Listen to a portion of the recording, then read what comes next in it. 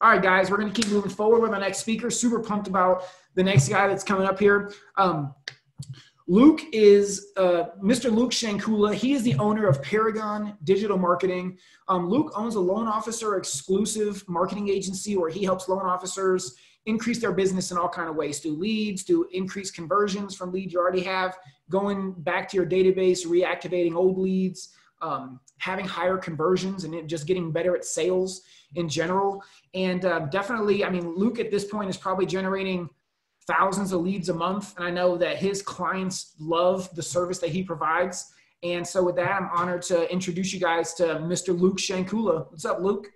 What up? What's up? What's up? What's up?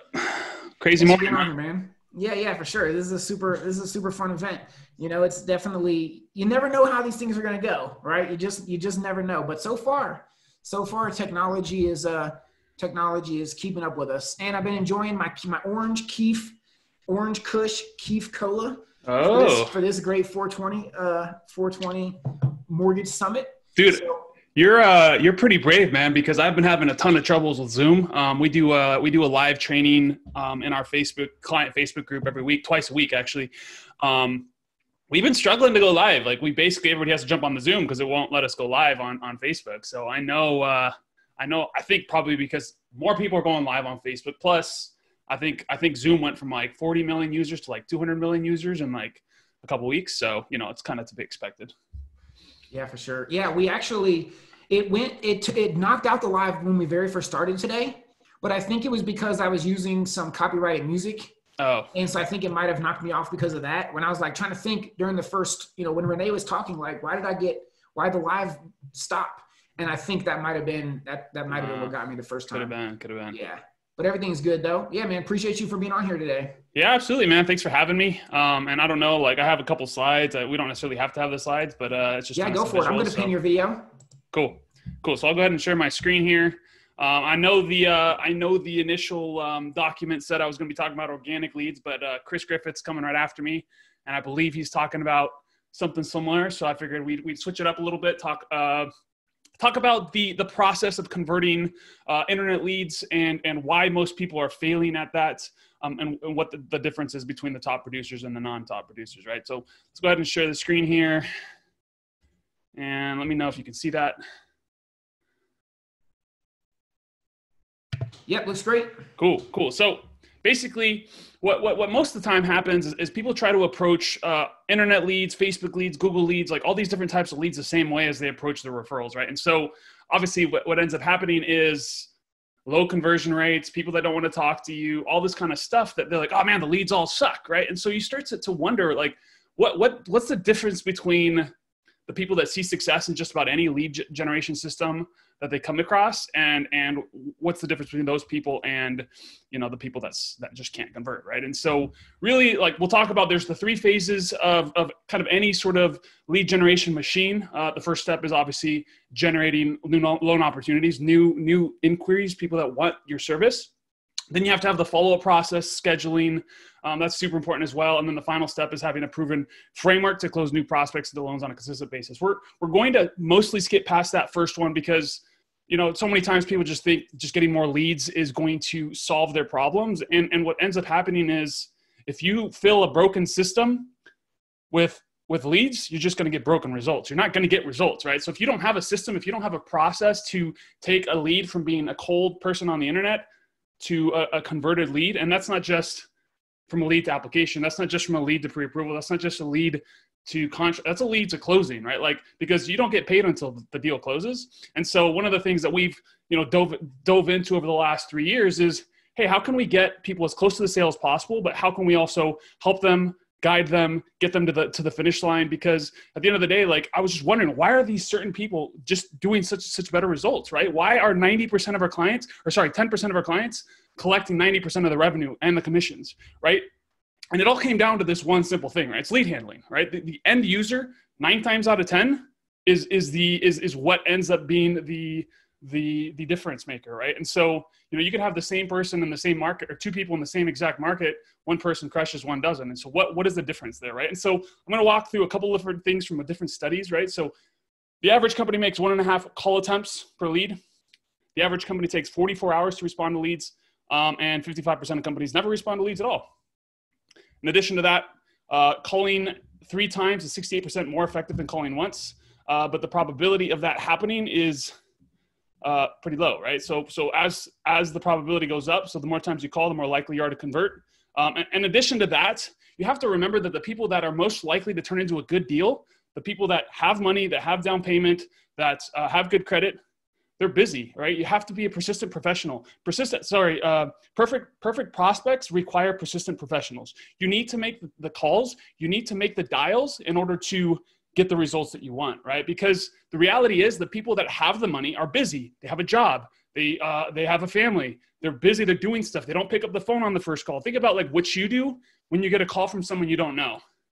You don't pick it up, right? And again, this information here is not coming from me as a marketer. This is coming from three plus years of learning this, speaking with loan officers that are converting, working with multiple loan officers that are converting at 30 to 40% into application, right? Those are numbers that are ridiculous. I thought 8 to 10% was great.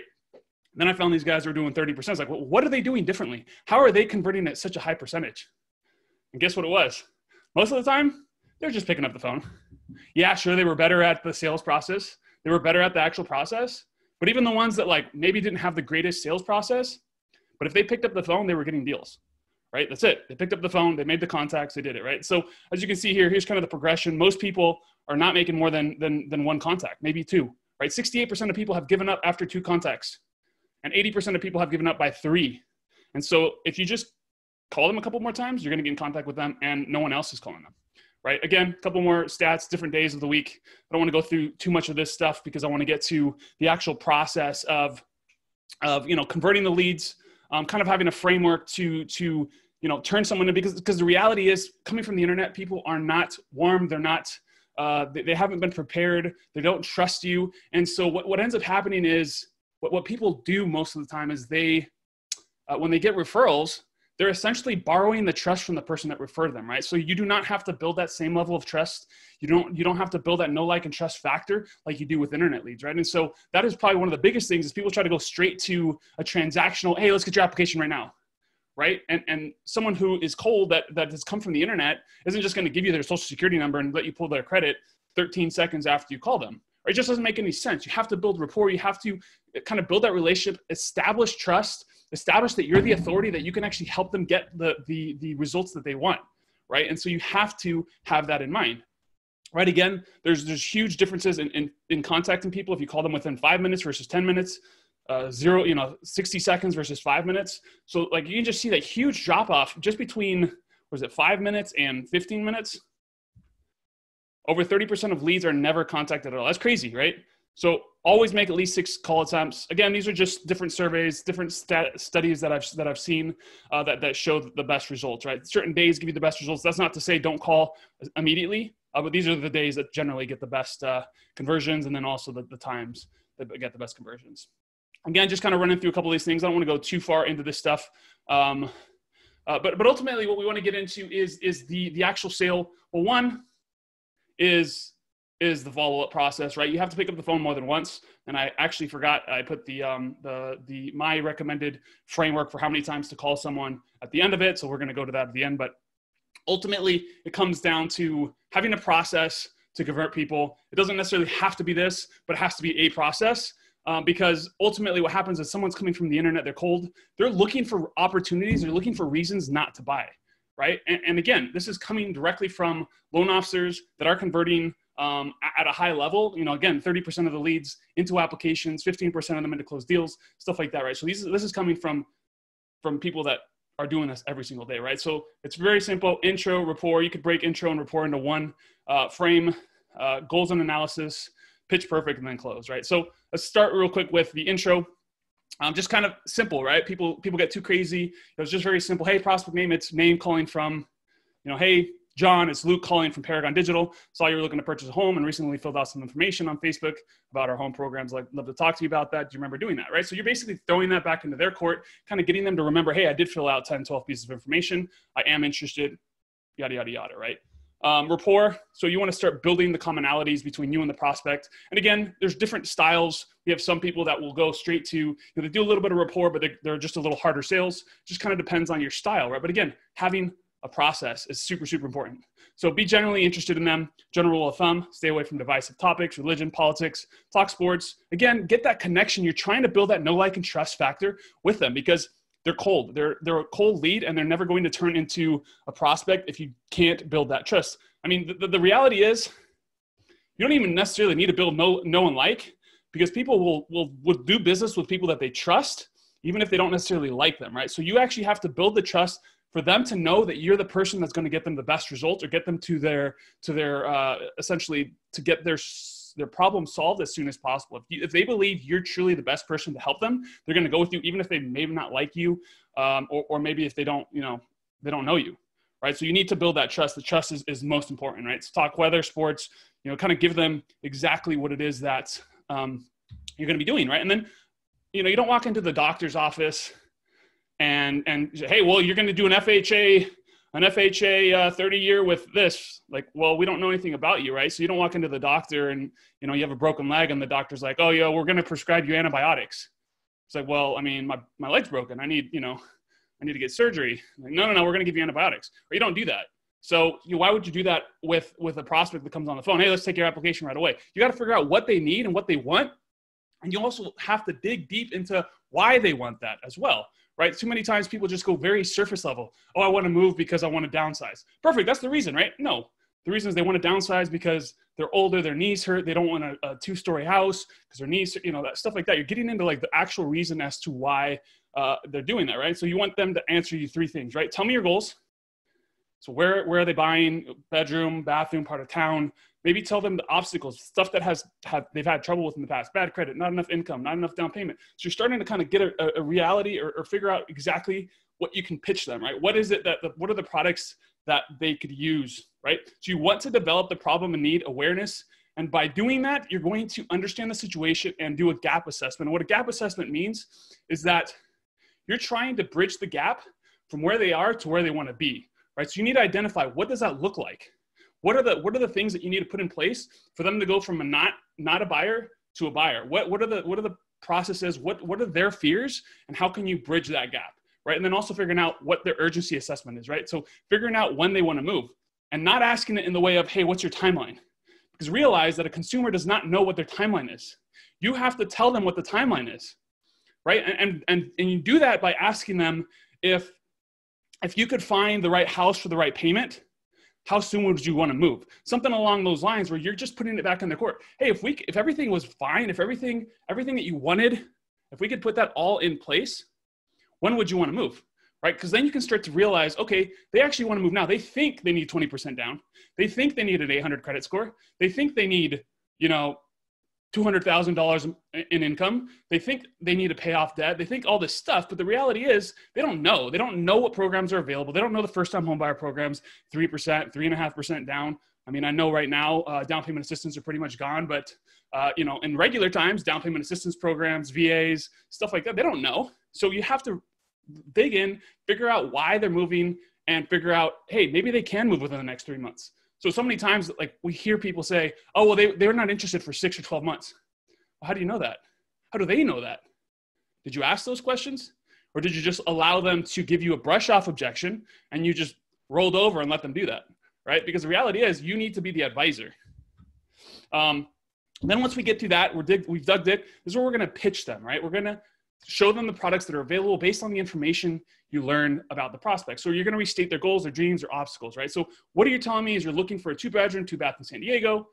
You were telling me you weren't able to get approved with a 640 credit score. So again, you're kind of giving them, hey, we might be able to get this done for you. Oh, and you really want the payment at $1,800? Well, there's a really good opportunity to get you approved. I don't give you a definite number. The only way to do that is to run your credit. Again, and then you can talk about your different options.